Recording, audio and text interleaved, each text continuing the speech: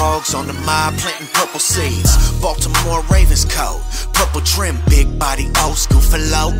Purple rim, 7-7 cutty, black with the purple strip. Fam. So you might have heard, if you have not, Adam Scheffler, Ravens standout running back J.K. Dobbins is expected to undergo, I ain't gonna even try to say that word because I know I'm gonna slaughter it, knee surgery.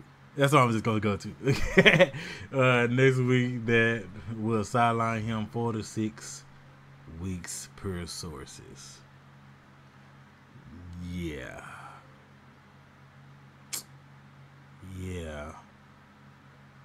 It just shows, really. It just shows that having the type of knee injury he had, I believe it was ACL, MCL. I know I tore my ACL before, and it took me about a year and a half, like a whole year and a half, to get back to where I felt that I was good, and I'm not a professional. So he's gonna miss 4 to 6 weeks. Then you have to add on with them bringing him back slowly. You can say about 8 weeks, really. So it really sucks. I see some people are blaming the MetLife turf. We all know that is a terrible, terrible turf to play on. So many players in the league talks about that turf, and they refuse to change it. Like, that owner refused to change it. He's looking out for his pockets, and you would think he would change it after Saquon Barkley, his running back, has had, and that's their turf. You know, but they know what cleats to wear on that turf too. But also with that type of turf, it kind of differs. Really, it's like it determines the heat and all that type of stuff. But yeah, so that really sucks to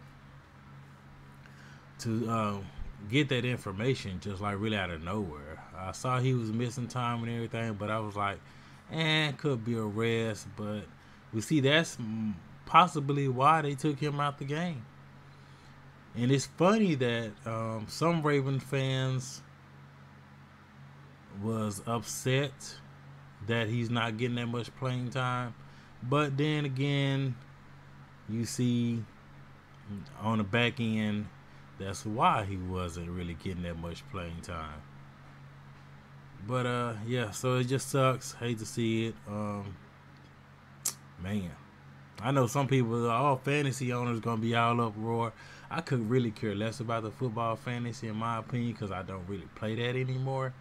But just to see him do all that work and kind of just to be held back, but hopefully he stays strong. His confidence stays up.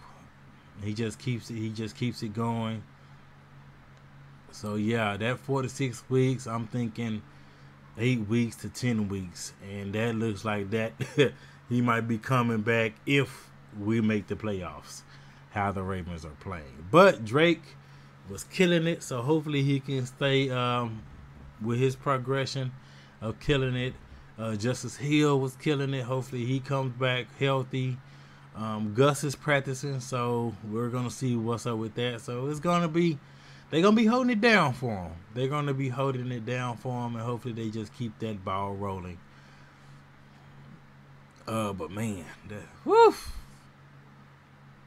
tough break. But yeah, everybody stay safe. Tell me what you all think in the comments. Hit that like, hit that subscribe, hit that share. Also, thank you for all the support you all are giving me, and have a good day.